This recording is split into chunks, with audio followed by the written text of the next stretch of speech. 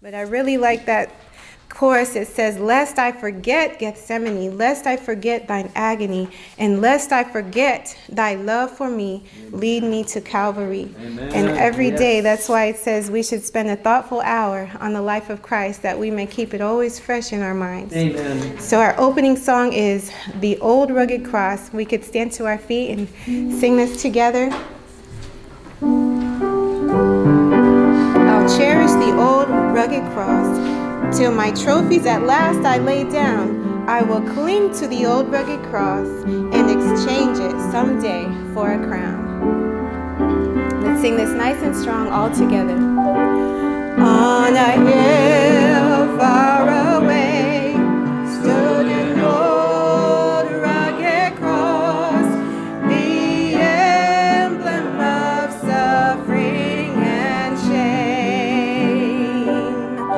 And I love that old cross where the dearest and best for a world of lost sinners was slain. So I'll cherish the old rugged cross till my trophies at last I lay down. I will cling to the old rugged cross and exchange it someday for a crown. Oh, that old rugged cross, so despised by the world, has a wondrous attraction for me. For the dear Lamb of God left his glory above to bear it to dark Calvary. So I'll cherish the old rugged cross till my trophies at last I lay down. I will cling to the old rugged cross and exchange it someday for a crown. Verse 3. In the old rugged cross, stained with blood so divine, a wondrous beauty I see. For 'twas on that old cross Jesus suffered and died to pardon and sanctify me. So I'll cherish the old rugged cross till my trophies at last I lay down. I will cling to the old rugged cross and exchange it someday for a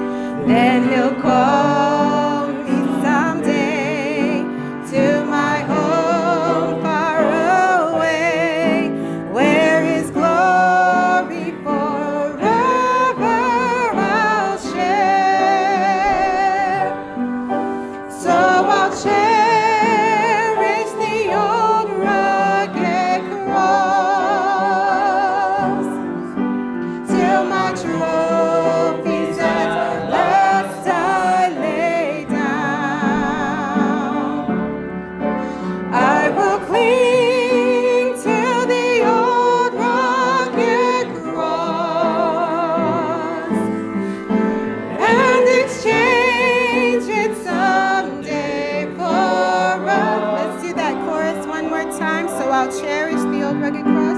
So I'll cherish the old rugged cross till my trophies at last are laid down. I will cling to the old rugged cross and exchange it someday for a crown. Participating in the communion service with us, those who will be having it in their homes. Again, another blessed opportunity to reflect both intellectually and physically, to go through the service that introduced to us that covenant of grace that Christ ratified with his own blood. You know, in preparing for this particular service, there are a lot of things, and the weight of the reverence, the solemnity, the seriousness, the testing, the humility that was brought out in seeking to really understand what the communion is about. And as I've mentioned, as we were going through the various nights, why so many people absent themselves from this particular service. They don't understand the significance of it. You know, the cumbersomeness that they somewhat approach it. I don't want to go through this, and you know the foot washing, and they sort of absent themselves from the service because the real weight of it has never really been taught concerning it. Communion service, that's generally the shortest sermon of the year, and we come together, and everyone is dressed in their robes, and the formality and everything is set, but the significance and the preparation that is to intellectually and spiritually go into the service, often people are not made aware of all that should be done prior to coming, because again, we are told that in these sacred services that Jesus wants to be present through the operation of the Holy Spirit. He wants to be present with us, strengthening us, that we may go away from this service edified and uplifted the way that God intends for us. The foot washing, it's an ordinance, just as baptism is an ordinance, and the washing of the feet is symbolizing the washing of the heart that takes place through the operation and our confession and our acknowledgement of our need of grace. The partaking of the bread and the drinking of the juice, again, is to bring before our remembrance of the broken body that was again ratified, put in place because of Jesus' death. All that you and I have, we are told that even the blessings of this life has come as a result of the cross. Every loaf of bread, we are told, every water spring is stamped with the cross of Calvary. Amen. And so all that you and I get to enjoy, it's all because of what Christ suffered for us. It wasn't an easy road for him to walk. It wasn't an easy road to wear the guilt and the shame. And you just think about, if you were falsely accused, if you think about if someone would heap accusations upon yourself that was not true, if someone was to come into this room, or we would see posted on social media things about us that we know are not true, we would do everything we could to defend ourselves. We would do everything we could to rectify the situation. And again, we may want to do it because we don't want our family to wear shame and guilt for something that did not happen. And yet, brothers and sisters, Christ went to the cross bearing all of this for us, bearing all of this shame. And again, a service by itself, but as we learn to take it in moment by moment, day by day, meditating on it, allowing our minds to run in that channel to recognize all that this service means to us as individuals. And so if you have your handouts, we're going to look at this handout this morning. I'm going to have another word of prayer, and then by God's grace, we will look to the Lord.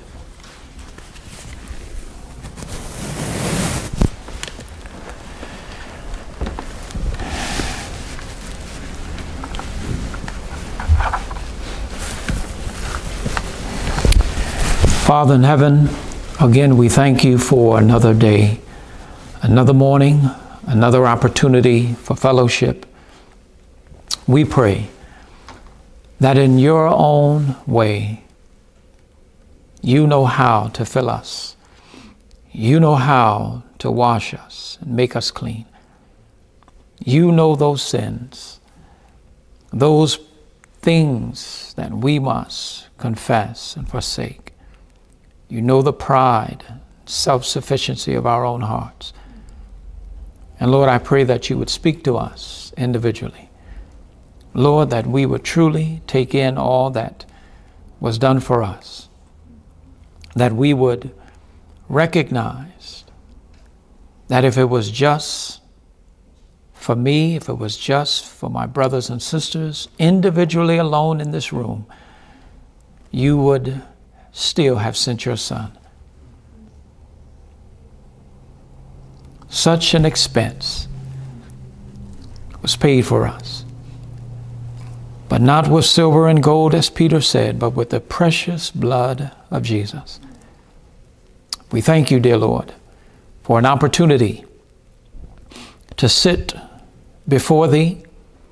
We're praying for an opportunity, Lord, to settle into thy truth, intellectually, spiritually, Father, that we cannot be moved by the slightest trial. But Lord, moment by moment, help us to love you. Help us to testify of your great grace and your great power. May we leave this room refreshed and strengthened to be a blessing to those who we come in contact with. In Jesus' name we ask, amen. Amen. Again, brothers and sisters, we've been, for the last 3 Friday evenings, we've been going through the communion service. One of the things that was brought out in that particular study is how many people absent themselves from the service when it is God's intent that we would all be present. I was reading a particular quotation last night where she talked about how in the early days of the Advent movement, when their numbers were few, they would come together, or on Friday night, she said all the church, every church member was engaged in prayer and the searching of their hearts, making sure that nothing was between them, their brethren, and God. And as they searched their hearts, and as they prayed for the outpouring of the Holy Spirit, that God will reveal to them those hidden sins, where they have overreached in trade, where they have spoken words ill-advisedly, where they have spoken harsh words, because they wanted to put all of their sins away, because they wanted to come to the feast. The opportunity that you and I have is greater than that even of the disciples. See, brothers and sisters, when they came into the upper room feast, they were desirous of being the greatest. They had a desire to be served and not to be a servant. They went into that upper room feast unprepared to partake of that feast. And we are told that as they sat around, they looked upon each other and they were wondering, well, where's the servant? Where's the individual who's going to come and do the service? But when they saw Jesus get up and they saw him remove his garments and they saw him go over to that basin and get that water, and they saw him go to every individual's feet, we are told that as Judas, as they watched the scene, there were different thoughts running through different minds. But it says that when Judas saw Jesus grab that basin and began to wash the feet, he had decided at that moment there was nothing to be gained being with Jesus. And he was fully intent on betraying him because he felt as though he was undeceived now. There was nothing to be gained from being with Jesus. Whereas the other disciples were broken that someone they called Lord and Master was actually washing their feet. And the purpose that God was seeking to accomplish was accomplished by his actions. What could he more say to these individuals whom he had prepared? He was preparing to be the light of the world. He was preparing them to portray to the world a message, a display, a character that the world has not seen before. And yet here they were, desiring to be the greatest, desiring to be the best. No one wanting to act a part of a servant. And if they would act a part of a servant, they would only act it upon someone whom they felt was worthy for them to be the servant of. Remember what we said, Judas was in this particular feast. And Judas, not necessarily Judas per se, but in this particular feast, Father in heaven, I pray that you would help me to receive the thought and allow you to speak to your people. In Jesus' name, amen.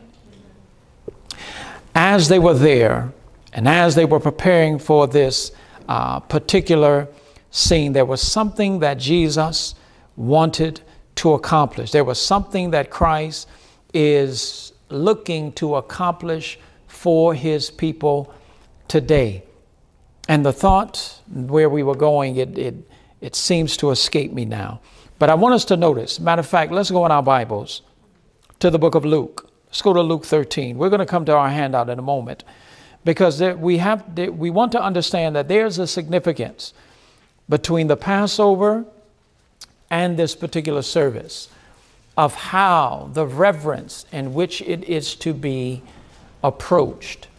There is a particular way and a particular mind frame that we must have in approaching this service. There's something that God is looking to accomplish for us, brothers and sisters. God has raised us up for such a time as this. Amen. And there's something that God is longing and looking to do. Yes, the thought came back. Thank you, Lord.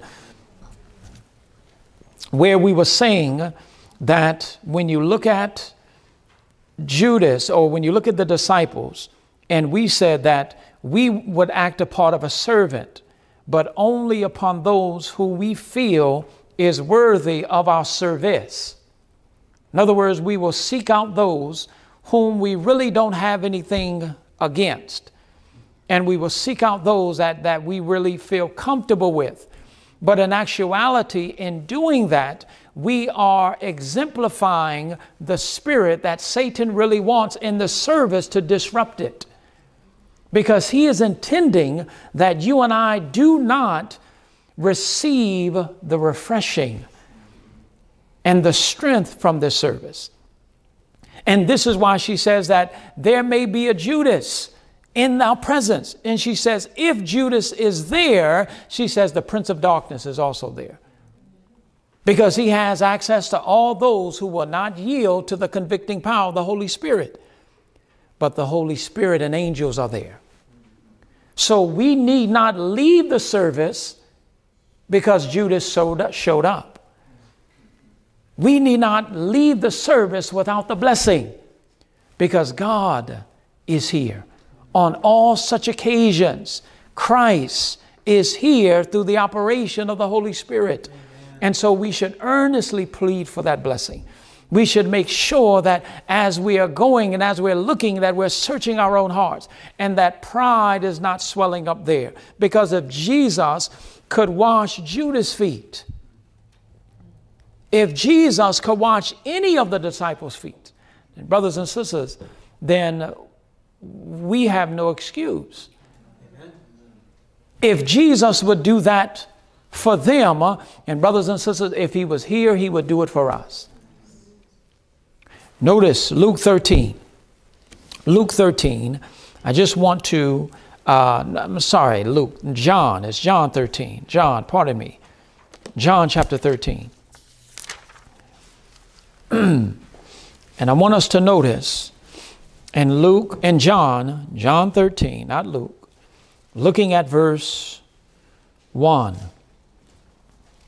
the same solemnity that we find in the Passover is to be recognized in this service today. The Bible says in John 13, now before the feast of the Passover, when Jesus, notice, when Jesus knew that his hour was come, that he should depart out of this world unto the Father, having loved his own, which were in the world, he loved them unto the end. And the supper being ended, and the devil having now put into the heart of Judas Iscariot, Simon's son, to do what? Betray him. Now, keep in mind, John, under the inspiration of the Holy Spirit, is not writing in the present tense. He's writing as to what happened. So he's writing this, and you have to imagine as he's writing this, you know, if we were writing without inspiration, when we got to our part, we would color it a little differently. We would almost make it seem as though we did not do something and it wasn't as bad as it seemed. But under the inspiration of the Holy Spirit, he writes as it was. And so you can imagine as he's putting this in words, how his heart is breaking, that he's not writing this for his own diary, but he's writing this to give to the church. Here, this man of God, whom they look at as a father of the faith, is having to write. That Jesus I've been talking to you about, that Jesus that I had fellowship with, I also have to write and let you know that I ran out on him too. That when he needed a friend, I wasn't there. When he needed someone to pray for him, I wasn't praying for him. And so this is what John, under the inspiration of God, is having to write. And I'm sure it's breaking his heart as he has to tell the church that I wasn't always this beloved John. I wasn't always this great apostle that you look at. I denied Jesus. I ran out on him when he needed me. When he needed sympathy, I was not there for him. But guess what? He still loved us to the end. In spite of my failures of him, he still loved us to the end. And this confession makes Jesus even that much more desirable. That you could do such a thing to him and he still loves you, it makes them want to love Jesus even more. And so the same way, brothers and sisters, our testimonies of our weaknesses does not make us weak. It actually gives God more glory. It actually shows God to be more compassionate. It actually shows God to be more forgiving and more loving and more patient and more kind and long-suffering when we can testify of our weaknesses. Not to gain glory for ourselves, not to highlight the intricate details of sin, but to recognize our weaknesses. It shows God's strength to be greater, because the Bible says that God's strength is made perfect how? In weakness, brothers and sisters. Paul says that's why I would rather glory in my infirmities, that the power of Christ may rest upon me. He saw himself to be weak. And God is allowing things to happen in our individual experience to show our weakness. To show our weakness. Notice what it says. Going on, John 13, he loved us even unto the end. Judas, he knew that Judas, the devil having now put in the heart of Judas, Iscariot, son of Simon, to betray him. Verse 3. Jesus, knowing that the Father had given all things into his hands, and that he was come from God and went to God, he riseth from supper, laid aside his garments, and he took a towel, and he girded himself. After that, he poured water into a basin, and began to wash the disciples' feet, and to wipe them with the towel wherewith he was girded. Then cometh he to Simon Peter, and Peter saith unto him, Lord, dost thou wash my feet? Jesus answered and said unto him, What I do thou knowest not now, but thou shalt know hereafter. Peter saith unto him, Thou shalt never wash my feet. Jesus answered him, If I wash thee not, thou hast no part in me. Simon Peter saith unto him, Lord, not my feet only, but also my hands and my head. Jesus saith unto him, He that is washed needeth not save to wash his feet, but is clean every whit. And ye are clean, but what? But not all. For he knew who should betray him. Therefore he saith, Ye are not all clean. This was the testimony that Christ made after the foot washing. Because he came to Judas' feet and he lingered, we are told in inspiration, he lingered with Judas. But Judas had decided already in his mind, this can't be the Messiah. Based upon popular conceptions, based upon his own conception of what the Messiah would do, he said, this can't be him. He did not understand the plan of salvation. He did not understand the work of grace. He did not understand the mission of Christ. And it is due to these misconceptions. Desire of Ages, page 671. Write this in your notes. It says, through false ideas. It says, through false ideas, that is how Satan gains control of the mind, and he misshapes the character. Through false ideas of what Christ is to do, he misshapes the character. And so because of these conceptions that we have in our minds, that is generally developed through hearsay and not necessarily through study and through surrender, even while professing Jesus, our characters can still be warped. Because we have to learn to read, and as we learn to study and we pray and we look at the life of Christ, when we see that our life is not in harmony with him, we cannot justify our faults by looking at the faults of others. We cannot. I was reading in Christ's Object Lesson, the chapter is under, the section is under talents, and it says that oftentimes we will look at others and we would see their sins. And then we would look at the fact that we do not commit such sins. And it's as if we would laud ourselves to think that we're better than them because we're not participating in that sin. She says, but what we fail to do is recognize that we are not doing what God has told us to do. Therefore, we are in a worse condition. Because it's not by them committing sin that we gain favor with God. God looks at us and says, and he looks at us and he says, as you have not done it unto the least of these, you have done it unto me. So our neglect is offensive to God.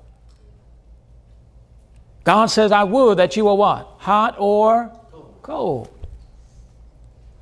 Maybe someone can change that AC. It's getting a little, but the reality is it's starting to get a little cold. Yeah, amen. Yeah. So, but the thing is that we want to understand is that as we approach this service, we're not approaching it about him or about her or about them. It's about us. It's about us individually. Are we going to obtain all that God would have us to obtain? Now look at your handout with me. Look at your handout. And those who are watching online, you can be able to find it on live stream. On live stream, there's a link there and you could just click it. And it says, is the blood on the lintel? Is the blood upon the lintel? Because just as when you look at Exodus 12, we're not going there, but when you look at Exodus 12, when God gave the instructions to Moses for every individual household to prepare themselves for that final plague that was to come through the earth, or pardon me, that was to come through Egypt. And they were given specific instructions for every household to perform. And what we see in the Passover pointing towards, because the Passover was, again, it was a commemoration of God's deliverance from Egypt because of the blood of Christ and their faith in the blood of Christ. But this service also pointed to the true Lamb who would be the Passover, and they found it in Christ. And so now Christ comes in the upper room and he says, I am the true Lamb, and now I institute this service to commemorate that I have instituted the blood of the new covenant, and this now is to show forth my death till I come. So just as the Passover led us to the first coming, the communion is to point to the second coming. And this service is to be commemorated, and Paul says we ought to do it often. Not every time he suggests saying when we come together, but this is something that should be done often for the purpose of setting fast in our minds the blood of the new covenant. That blood that Jesus confesses before the Father, that blood that when probation was about to close in Revelation 7, that blood that Jesus turned to the Father and said, my blood, my blood, my blood, my blood. And as a result of that confession, God says, hold the winds of strife until my servants are sealed in their foreheads. Look here with me in your handout. The directions that Moses gave concerning the Passover feast are full of significance and have an application to what? Parents and what? Children in this age of the world. Moses called for all the elders of Israel, and he said unto them, draw out, and take you a lamb according to your families, and kill the Passover. And you shall take a bunch of what? Hyssop, and dip it in the blood that is in the basin, and strike the lintel and the two side posts with the blood that is in the basin, and none of you shall go out of the door of his house until the morning. For the Lord will pass through to smite the Egyptians, and when he seeth the blood upon the lintel and on the two side posts, the Lord will what? The Lord will what? Pass over the door, and will not what? Suffer the destroyer to come in unto your houses to do what? Smite you. Now, brothers and sisters, this blood, a symbol of the blood of the Lamb. We know Leviticus 17:11 tells us that the life of the flesh is in the blood. This blood was a symbol of a spotless life, a lamb that was slain without blemish. Now, brothers and sisters, in Revelation 3, under the church of Laodicea, where do we see Jesus? We see Jesus doing what? Knocking at the door, endeavoring and desiring to come in. And so just like the Passover blood was upon the doorpost, here Jesus is to the last church wanting to be the Passover, knocking at the door of our hearts. And if Jesus comes in, then death will not be able to abide. And so this is what significance of the service. This is Jesus actually desiring to come into our hearts, actually desiring to set up camp, actually desiring to have this experience with us, so that when death, now remember, death came as a result of what? Sin. The law demands perfect righteousness, of which we don't have. The law demands the life of the sinner. So when the law, as it were, knocks at the door, Jesus is there, and Jesus doesn't present you, but he presents himself. Jesus presents himself as the substitute for us, and the assurance of salvation and redemption. And so as we receive Christ into the heart, not in a very careless manner of just a profession of faith, but an actual living faith that is carried out by faithful works. Are we together? Because yes, the blood was to be upon the doorpost, but they were giving instructions that they now, when the blood was caught in that earthen vessel, and now that that blood was taken with a bunch of hyssop, that bitter herb that David made reference to when he says, purge me with what? Hyssop, and I shall be clean. Wash me, and I shall be whiter than snow. This bitter experience of recognizing what our sins have caused. And we will only see sin for what it is in the light of what it cost to save us. We will never come to the point, brothers and sisters, of ever seeing the exceeding sinfulness of sin until we can recognize what it cost. The price that had to be paid, we will never see its deeds. The other day, I've been telling my children, stop playing with the ball in the house. They said it's a softball. And it broke one of the shades in the home. And so I'm sitting there walking around, just kind of doing everything. And I'm like, how am I going to deal with this?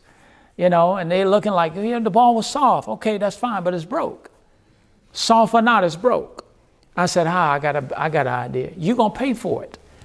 And you could have saw how big his eyes got, like, I have to. And he just kind of walked around and looked, yes, that will solve it. The reality that these consequences have to be paid for. It brings a new appreciation for obedience. Amen. And so the reality is that oftentimes God puts us in positions to deal with our consequences, but it is always shielded by his grace. Because David says, God has not rewarded us as our iniquities deserve. He gives us the strength to endure the trial. Just like what they're actually paying for, I gave them the money to pay for it. So the reality, brothers and sisters, even when we suffer for sin, God is giving us the strength to endure it. And when we recognize it, what does it do? It causes us to realize and appreciate the power of God even more. When it is his strength, that's actually helping us to endure the consequences of something that is not his.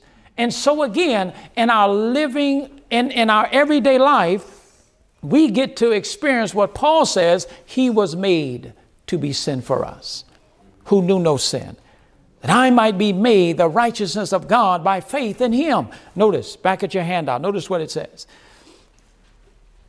Notice this part here, the second paragraph. It says, the father was to act as priest of the household. And if the father was dead, the what? The eldest son living was to perform this solemn act of sprinkling the doorpost with blood. This is a symbol of the work to be done in every family. Parents are to gather their children into the home and to present Christ before them as their what? The father is to dedicate every inmate of his home to God and to do a work that is represented by the feast of the Passover. In what it says, it is perilous to leave this solemn duty in the hands of who? This peril is well illustrated by an incident that is related concerning a Hebrew family on the night of the Passover.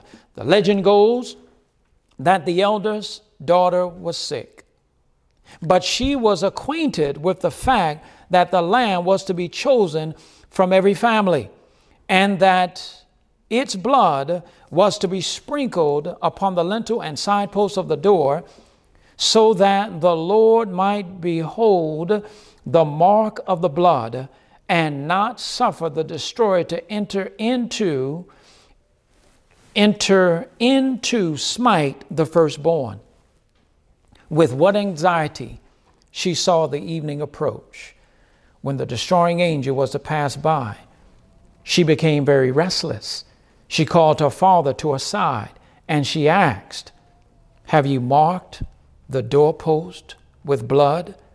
He answered, "Yes, I have given directions in regard to the matter. Do not be troubled, for the destroying angel will not enter here." The night came on, and again the child called to her father, still asking, "Are you sure that the doorpost is marked with blood?"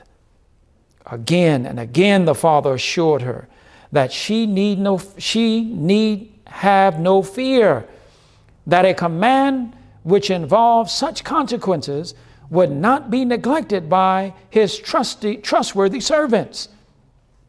As midnight approached, her pleading voice was heard saying, "Father, I am not sure.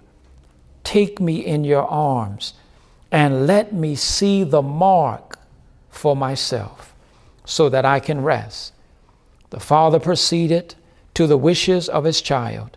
He took her in his arms and carried her to the door, but there was no blood marked upon the lintels or the post. She trembled with horror as she realized that his home might have become a house of mourning. With his own hands, he seized the hyssop bowl, sprinkled the doorpost with blood. He then showed the sick child that the mark was there. It says, are parents placing the mark of God upon their households? In this their day of probation and privilege? Are not many fathers and mothers placing their responsibility into others' hands? Do not many of them think that the minister should take the burden and see to it that their children are converted and that the seal of God is placed upon them? Do they not restrict their children's desires, referring them to a "Thus saith the Lord"? Many suppose that the Sabbath school influence will be all sufficient, and that the Sabbath school teacher will instruct and educate their children in such a way as to lead them to Christ. Fathers and mothers place their responsibility in the hands of others, and thus perilously neglect their own households. Turn in your Bibles to Ezekiel chapter 9. Notice what it says, brothers and sisters, in the book of Ezekiel chapter 9. Ezekiel chapter 9. Brothers and sisters, as I read that, I often wonder how many generations passed until they stopped feeling any significance for the Passover. Because I'm sure that first night there was anxiety in every home. I'm sure that even though the instructions were given by Moses, and even though they have seen God working, when that night came, I'm sure that they all stared at that firstborn. I'm sure they all huddled around. I'm sure the father actually went and gazed periodically throughout the night, making sure that it wasn't dried up. that it was still there, that it can be seen. Maybe in his unrestfulness, maybe he actually put a thicker batch on. But the reality was there was an anxiety because it showed their faith in the promise of God. Amen. It showed that they actually believed, and it brought about a godly fear. But I wonder how many generations actually passed before they stopped seeing any significance. And they looked down and they said, wow, well, it's there, it's there. I did it, or somebody did it. But the significance of the service was gone. To the point where now here we are today in the Lord's Supper, having the same weight and the same significance upon the people of God today, and it has lost its significance to us. Doesn't mean much. If we do it, we do it. If we don't, we don't. No big deal.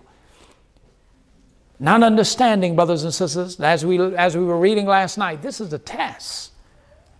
This is a test for God's people today. Amen. This act of humility, it is a test for us.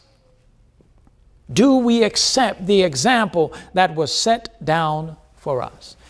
Notice what it says in Ezekiel chapter 9. Ezekiel chapter 9. And again, this is introducing to us that blood was a seal. It was a sign. Notice what it says in Ezekiel chapter 9. And look what it says in verse 1, reading down to verse 6. This was after Ezekiel 8, where the people turned their backs on the sanctuary truth. And as it were, they were looking out into the world. And the Bible says, chapter 9, verse 1, he cried also in mine ears with a loud voice, saying, cause them that have charge over the city to draw near, even every man with his destroying weapon in his hand. And behold, 6 men came from the way of the higher gate, which lieth toward the north. And every man a slaughter weapon in his hand. And one man among them was what? Clothed in linen, with a writer's inkhorn by his side. He went in and he stood beside the brazen altar, and the glory of the God of Israel was gone up from the cherub whereupon he was to the threshold of the house. And he called to the man clothed in linen, which had the writer's inkhorn by his side. And the Lord said unto him, do what? Go through the midst of the city, through the midst of Jerusalem, set a mark upon the foreheads of the men that what? Sigh, and that what? Cry for all the abominations that are done in the midst thereof. And the others, he said in mine hearing, go ye after him through the city and smite. Let not your eye what? Spare. Let not your eye spare, neither have ye pity. Verse 6, slay utterly old and young, both maids and what? Women. But come not near any upon whom is what? The mark. And where does he begin? Began at my sanctuary. Then he began at the ancient, or these responsible men of duty, which were before the house. Now, brothers and sisters, as those who have been called into authority, just as Moses instructed the elders and as the elders weren't to instruct the people, there is a solemn responsibility that those who occupy leadership positions are to instruct others on how to receive the mark of God. Because again, if anything was neglected, that home would have been touched. So they had to make sure they heard everything Moses said. Moses was a prophet, amen? Yes. They had to take what the prophet said, and they had to now distribute it to the people and make sure that none of the details were lost, so that every home that would recognize the claims of God could be spared of what was about to happen. And so we today are to be instructed on everything that you and I are to do in order to receive the mark of God, in order to receive the approval of God. Because after the sealing takes place, we are told that these slaughter angels, which is a symbol of the plagues, are going to follow. Notice, go back to your handout. Notice, go back to your handout. I am much distressed. Last paragraph, front page. I am much distressed because there is such manifest neglect in the home in the matter of what? Training the children and the youth. Even in professedly Christian homes where fathers and mothers would be supposed to be diligent students of the scriptures in order that they might know every specification and restriction in the Word of God, there's manifest neglect of following the instruction of the Word and of bringing up the children in the nurture and admonition of the Lord. Professionally Christian parents fail to practice what? Piety at home. How can fathers, turn it over, how can fathers and mothers represent Christ's character in the home life when they are content to reach a cheap, low standard? The seal of the living God will be placed upon those only who bear a what? Likeness to Christ's character. If parents would fulfill the conditions upon which God has promised to be their, if parents would fulfill the conditions upon which God has promised to be their strength, they would not fail of what? Receiving His blessing in their households. Those scriptures, I want you to read them later. Notice what this next paragraph. The reason why the children of Israel forsook Jehovah was that the generation rose up that had not been what? Instructed. Let me read that again. The reason why the children of Israel forsook Jehovah was that the generation rose up that had not been instructed concerning the great deliverance from Egypt by the hand of Jesus Christ. Their fathers had not rehearsed to them the history of the divine guardianship that had been over the children of Israel through all their travels in the wilderness. The Lord Jesus had given special instructions from the pillar of the cloud, bringing before who? Parents. The responsibility of teaching their children the statutes and the commandments of God. They were to present to their children tokens of the power of God and to perform ceremonies that would provoke inquiry and give them an opportunity of repeating the works of God and dealing with His people. But the parents had failed to act the part that God had assigned them in diligently teaching their children so that they might have been intelligent in regard to the works of God and leading His people through the wilderness. Had the parents been true to their trust, the children would have seen the mercy and goodness of the Lord Jesus Christ. But the parents neglected the very work that the Lord had charged them to do and failed to instruct them in regard to God's purpose toward His chosen people. They did not keep before them the fact that idolatry was a sin and that to worship what?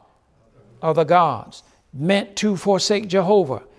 If parents had fulfilled their duty, we should never have the record of the generation that knew not God and were therefore given into the hands of the spoilers. Isn't it a wonder why we have a generation today that if you were to ask them about Adventism, they have no idea how it started? Generically, they have no recollection of its divine attesting to. And they now can echo from the desk, from print, and from lifestyle. We hear too much about our pioneers. We talk too much about them. This is what they're saying now. But again, we look at this generation and we say, yes, they're in apostasy, but it started somewhere. We don't go back far enough. We don't go back to the root.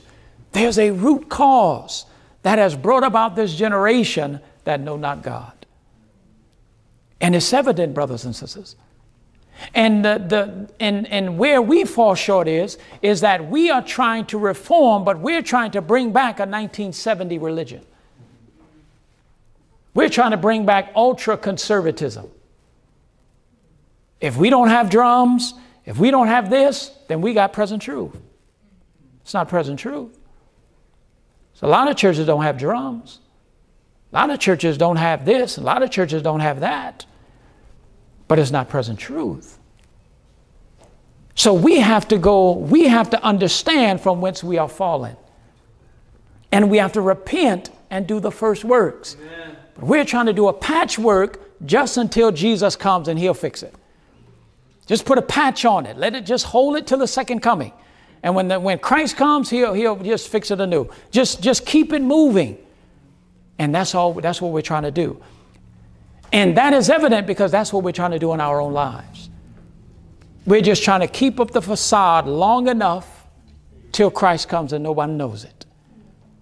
Just keep the facade going. Just keep it up. Let everyone keep thinking that we're doing what's right. Let everyone keep thinking that we believe present truth. The camera's on, so we got to make sure everything is right. It's Sabbath. We got to put our best on. But when it comes to the days of the week, that's when it's really seen that Sabbath was a facade. It's a facade. And the Spirit of God cannot bless these artful dissimulings. There has to be deep repentance, a deep breaking up of our hearts, so that when we come together, guess what? We are strengthening each other. And we're not trying to outdo everyone's performance. We're not trying to get Oscars on Sabbath. We're actually trying to just manifest and declare what God has been able to do with us throughout the week.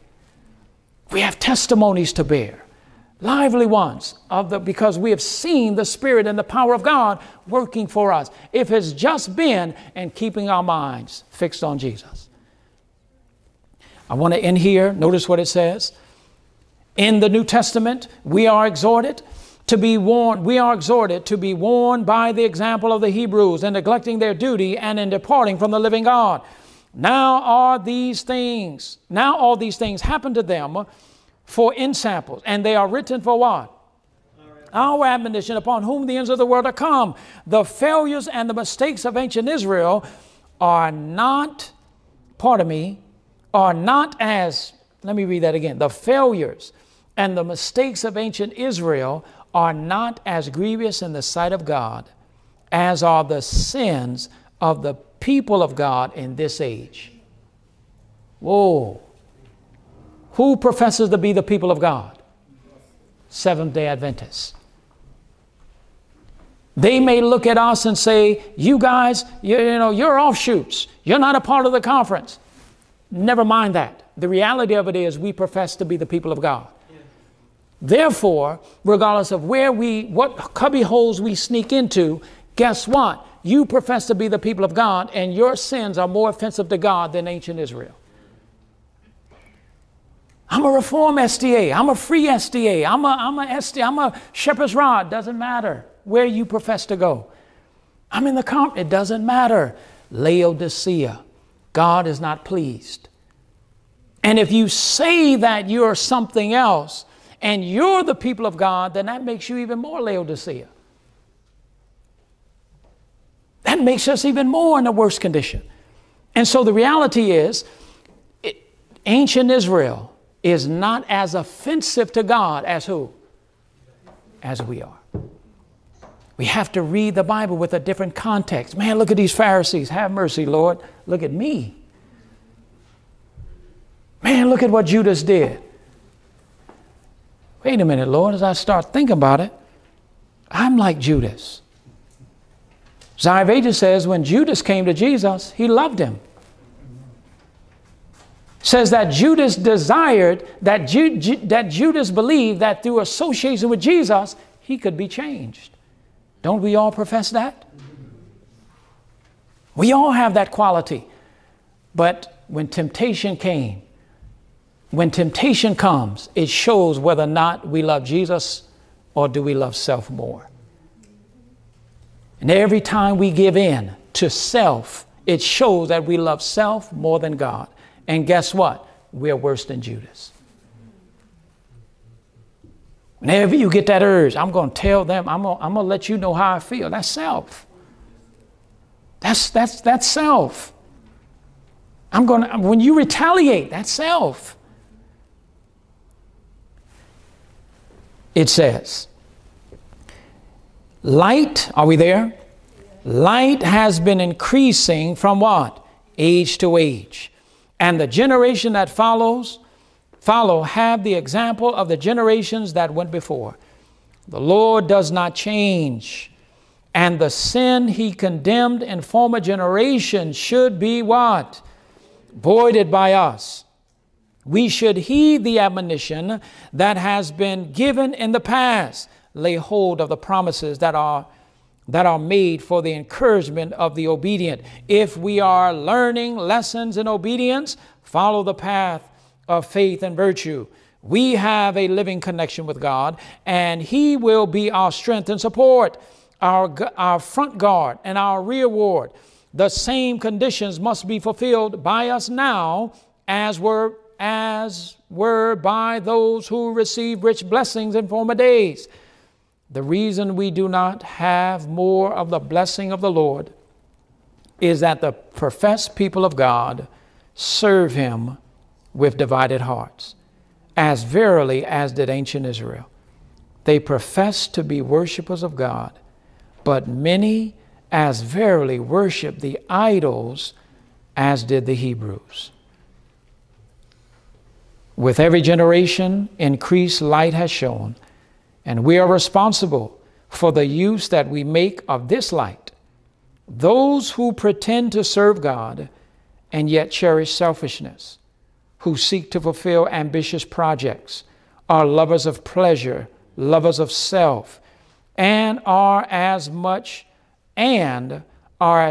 more sinful than was ancient Israel, as the light is greater which shines upon their pathway. They have the past experience in the history of the disobedient Israel, and they know the result of their neglect of duty.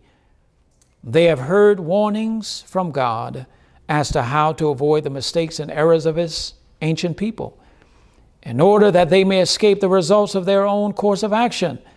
And they are more inexcusable in their course of sin than was ancient Israel. Many feel astonished that the Israelites should have manifested such ingratitude when God had manifested such love and care for them. They think that they would not be guilty of taking such a course. But let the question be turned upon ourselves. How much gratitude do we render to God for his loving kindness and tender mercy? How easy is it for us to forget God and Jesus Christ, whom he has sent? We each come under the condemnation that rests upon ancient Israel when we neglect to give thanksgiving to God for his daily mercies to us. When the leper returned to give glory to God, Christ asked, were there not 10 cleansed? But where are the 9? Is there only 1 in 10 who returns to give glory to God? Is this the portion who return with overflowing hearts to render praise and thanksgiving for the mercy and loving kindness of our Heavenly Father? Is blood upon the lintel, brothers and sisters? Are we prepared for God to pronounce upon us, ye are all clean? He says, ye are all clean, but not all. And the not all is not arbitrary. It's not a decree. is not something that has to be said. It's conditional. You're not clean. That's a conditional phrase. It's not arbitrary. It's not something that God has determined to be said when we come together. God wants us all to be clean, brothers and sisters. God wants us all to be reconciled to Him and to each other. God wants us to put sin and self away. What would divide us this morning? What would divide you? What would divide me? That's to be surrendered.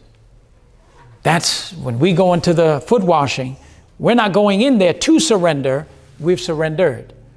Just like we don't get baptized to get forgiven. We don't get baptized to live for Christ. We get baptized to declare that I am Christ. And we're being washed, brothers and sisters, to declare that I've accepted Jesus as my personal Savior from sin. I've acknowledged His blood. I've acknowledged the fact that that sin that I have committed, that I've been committing, those feelings and harsh attitude that I've had towards my brothers and sisters, that for that sin Jesus died. That's what Jesus died for. He died for those harsh words that I spoke to my brother. He died for those harsh words that I spoke to my wife. Those harsh words that I spoke to my children. Those harsh words I've confessed. I've acknowledged them. Those harsh words that I've spoke to my boss, to my supervisor. Those dirty looks that people got from me. She says that if Jesus had presented an angry look, the plan of salvation would have been lost. Lord, for those looks you died for. And I surrender them to you, Jesus. I give them all to you. And this is how we enter that service, clean.